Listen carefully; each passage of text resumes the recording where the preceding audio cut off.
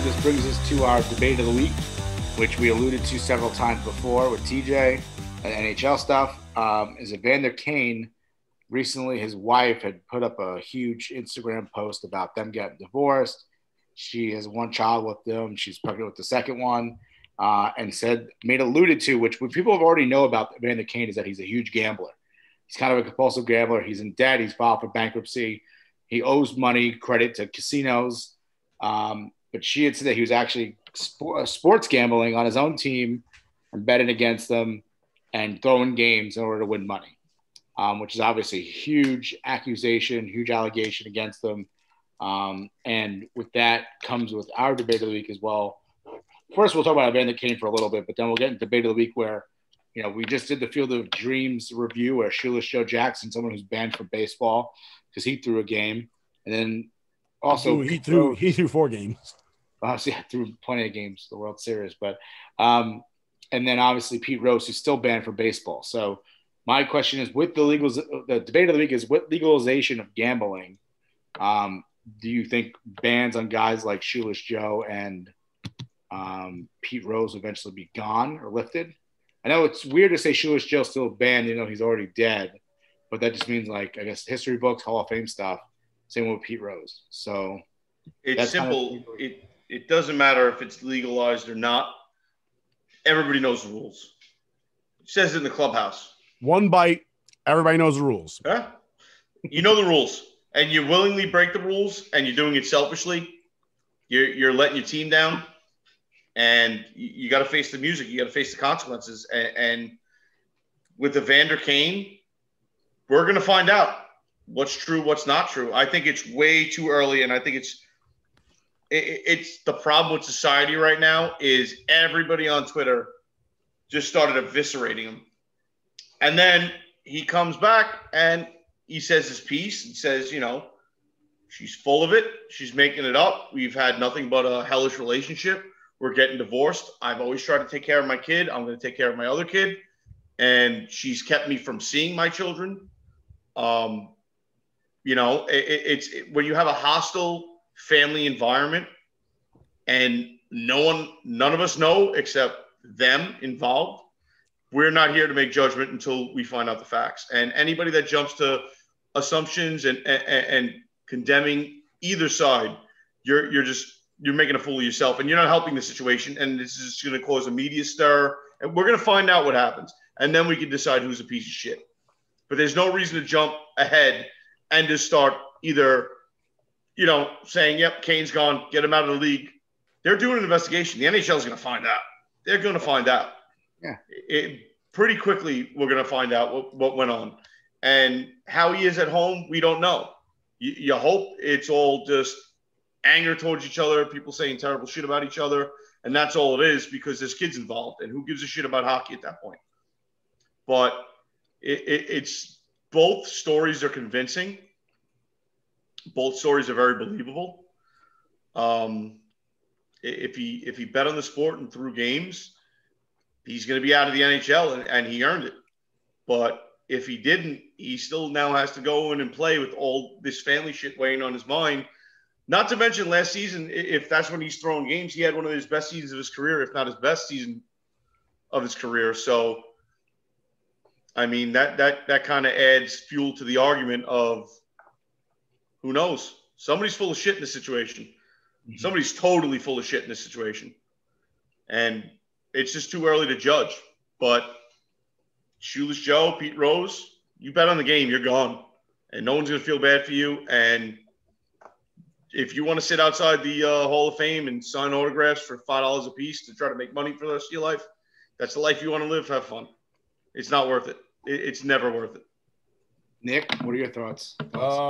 I agree with T. We'll see what happens as far as Kane is concerned. It's fresh information from somebody that has a reason to hurt him. Mm-hmm. I mean, it's not like this is breaking news from a reporter that has a reason to hurt anybody, because that's what reporters do. They have reasons to hurt people. It makes them money.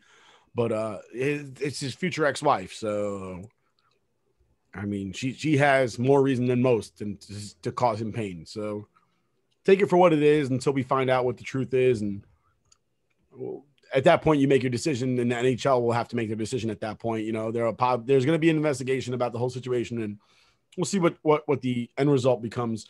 As far as Pete Rose and Shoeless Joe Jackson are concerned, is Shoeless Joe Jackson is the example set for all major leaguers. All right, like I guess there wasn't a determination made about what would happen if you gambled on the game up to that point. Well, he's the example set for the future. Apparently, Pete Rose didn't think that the rules applied to him. He made the same decision. Major League Baseball gave Pete Rose multiple chances to recant his lies about how he didn't gamble on baseball. All right. He refused to take their opportunity because they told him when Faye Vincent was commissioner, hey, just admit that you did it and we'll erase this whole thing. And then early on, and I think Faye Vincent gave him 2 opportunities to recant his denial of what they knew was true. And then early in Bud Selig's time as commissioner, he also gave him the opportunity to recant his lies about how he didn't gamble. And then finally, like in the late 90s, early 2000s, he was like, okay, I gambled. Guess what, pal? It's too late. 3 strikes are out. You know? And now he's making Skechers commercials about how he's locked out of the Hall of Fame, and it's a joke. Personally, I think Get in the hall. yeah. Personally, I think there's too much. I mean, the Hall of Fame is a great thing, but let's not forget who votes you into the Hall of Fame. It's the media. So if they don't like you, you're not getting in. That's the long and short of it. Mm-hmm. I don't put much clout into that just because if you're a borderline guy and they like you, you're in. If you're a borderline guy and they don't, you're out. Yeah. You know, that's the joke in Mr. 3000, right? Is that he has 2,999 hits and he's still not getting into the Hall of Fame. Like, that's ridiculous. Does that one hit change any greatness of his career, especially on a technicality where it was a rain out? He got the hit. They just didn't count it. You know? So I think the Hall of Fame just puts a little too much. I mean, again, that has not literally the Hall of Fame has no affiliation with Major League Baseball. I don't know if anybody knows that. Like, the Hall of Fame is not run by Major League Baseball. The Hall of Fame is run by the Baseball Writers Association of America, a bunch of scumbag reporters. So to sit there and say like, oh yeah, you're not in the Hall of Fame. Okay, great. I mean, there's plenty of good people that aren't in the Hall of Fame, but most of the people that vote people in the Hall of Fame are probably lousy pieces of dirt because they're reporters, and reporters are bad people. But other than that, I mean, I don't think they should be revered in any sense of the imagination. I mean, they were great baseball players, but they were lousy people. I mean, especially Pete Rose, you knew the rules. Like TJ says it in the freaking dugout. No gambling. It says it in the dugout. Like I remember when Bobby Bonilla and Ricky Henderson got into trouble for playing cards in the dugout. Like they could have been playing war for all we know. But the fact that there were cards in the dugout, never mind the fact that it became a bigger deal because there's no gambling in baseball. And if they were playing poker, they're in trouble. Because there's no gambling. Not just on sports, any gambling whatsoever. You can't even bet to see who's going to spit sunflower seeds into a bucket. Yeah. So I don't think that Joe Jackson or Pete Rose have any place in baseball anymore. Pete Rose can get tombstoned by the mayor of Knoxville, Tennessee, for all I care. Doesn't really make a difference to me anymore. Pete Rose, I'm done with him. I get it. Oh, he's got the most hits of all time. Yeah, he's a cheater too. So, but he never gambled on his own games. Okay, if you say so. Prove it. Yes. I know he gambled. I will say regarding Evander Kane, obviously, hell hath no fury like a woman scorn. I mean, obviously it's a shitty situation. We don't know exactly what happened with him. I don't want to pass judgment on him and say he should be banned, but obviously if he did it, I'm all for it. Ban him. Like, you shouldn't have been doing it. Shouldn't be throwing games. Because, for us as fans, we're watching baseball. We're watching hockey. We're watching all these sports because the unpredictability of the outcome. We're not watching it because it's, no offense to anyone who loves wrestling. People love wrestling. I enjoy it. I know, Nick, you enjoy WWE and AEW. But those are predetermined outcomes. Like, I don't watch it because I know that's what it is. So I don't follow wrestling as much. I do enjoy it sometimes, not all the time. But most people watch wrestling for the drama, not because of the outcome. Yes, I get that. But it's a predetermined outcome. I Which can't you can bet on. How crazy is that? What? Which you can bet on. How crazy is that? Yeah, that's insane too. But I would say for that, like if you're starting all of a sudden throwing games, there's no unpredictability that we enjoy as fans, where anything could happen. My team's down by 3 runs, all ninth inning, all of a sudden the comeback comes there. If you have a guy in the middle of that run where they're down 3 runs, the guy just throws a game, it takes out the unpredictability of it anymore, and they ruin the enjoyment of the game for us as fans. So for me, yes, I do. I believe like if Bandit Kane did do this, obviously should be gone. Shoeless Joe Jackson, same thing. Like the ban probably shouldn't be lifted. I know Pete Rose is a little different. People are saying he was a manager. He was betting on his team. If he did bet on the games, he didn't bet on the games. But no one really knows exactly what he did. People saying that he bet on the games. Him being the manager is worse. I think it's worse because you could obviously make changes. You could take a pitcher out earlier. I'm pretty sure that Aaron Boone must be betting on these Yankee games playing Brett Gardner every day. He must be betting on them to lose. So for me, I'm with you guys too. I'm not taking a contrarian standpoint here. I'm not going to say Pete Rose should be in the Hall. Is it incredible what he did? I don't knock his achievements. The most hits ever in baseball. He's not in the Hall of Fame as Pete Rose, plaque Hall of Famer, but he's in the Hall of Fame for all his records that he has. There's still pictures of Pete Rose on the walls. There's still the unbreakable records that stand, the 4,000, over 4,000 hits that Pete Rose has. So he's still in the Hall of Fame without being in the Hall of Fame. He doesn't have a plaque in there. He doesn't have a plaque, and you know what? Maybe he doesn't deserve it. He shouldn't have been fucking with the game of baseball, and that's the fact. Well, the last time somebody did that, it almost collapsed baseball.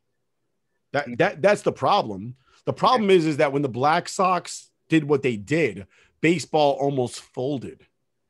And that's why they made the rule. They had to do something. When that came out that Arnold Rothstein fixed the World Series, people lost faith in the game and walked away. And Babe Ruth saved baseball at that point. Just like when there's a strike, 94, there was a strike, and McGuire and Sosa saved baseball. And then after steroids, there was a little bit of a down tick. Not as bad, but after the steroid scandal broke, that was a down tick too. They just don't want that happening again. Mm-hmm. So they try to outlaw these things by taking the most severe punishment they can. Pete Rose should just be thankful because from what I understand, he was gambling when he was playing too. They just didn't get caught at that point. Yeah. He should just be thankful they allowed him. They didn't get caught when he was playing. Yeah, it'd been worse for him. He would have been like Joe Jackson in his prime, playing in independent leagues, wishing he could play Major League Baseball. Mm-hmm. But at this point, I don't think Pete Rose has respect for the game anymore.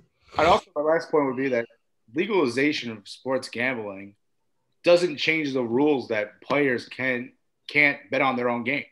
Just like if you worked for a radio station, you can't call in and win tickets to a concert. Yeah, or your family, yeah. Doesn't change the rules that the players just like if marijuana is legalized in New York, they're not going to allow cops to smoke weed. They're not going to allow people that carry guns to smoke weed. No. Or people that operate heavy machinery for the state or city of New York to be high. This is just not going to happen. So sorry, T, they're not going to let you get high. I got to find a new vice.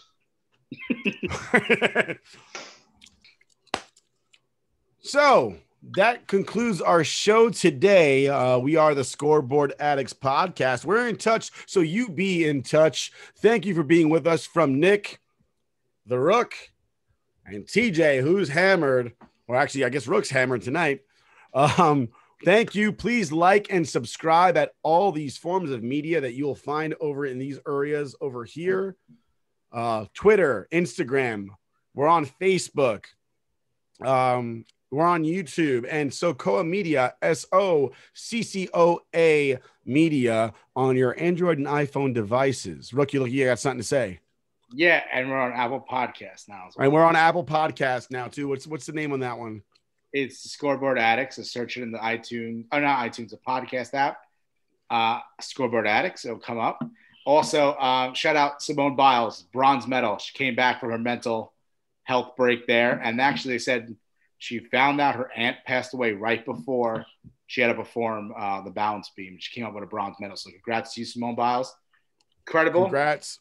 Team USA, baby. Let's go. Keep winning those All medals, the way. baby. Cheers and good night. Good night, gents. Stay rock.